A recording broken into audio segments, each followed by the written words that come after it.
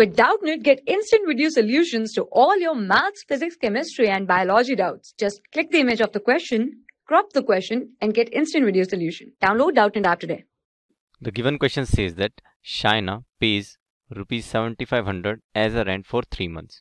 How much does she has to pay for a whole year if the rent per month remains the same?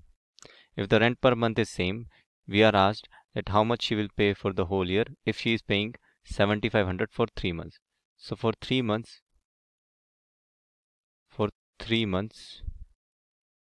Shaina is paying rupees 7500. Now if I want to find out how much is she paying for 1 month, then that will be equal to 1 divided by 3 of what she is paying for 3 months, that is 7500. Now when we will divide 75 by 3, we will get 3 multiplied by 25 will give us 75, and these zeros will get added.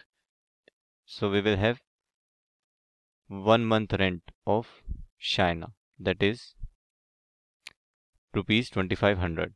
Now let's find out the rent for the whole year. So in a year there are 12 months. So we are talking about 12 months.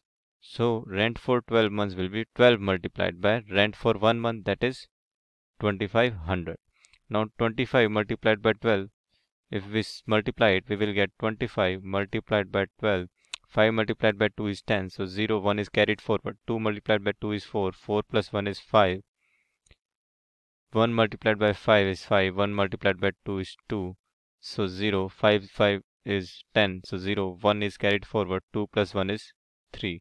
So we will have our answer as rupees 12 multiplied by 25 is giving us 300, and these two zeros will be added at the back.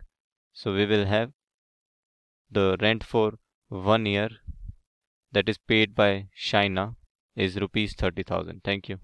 For class 6 to 12, IIT JEE and NEET level. Trusted by more than 5 crore students. Download Doubtnut app today.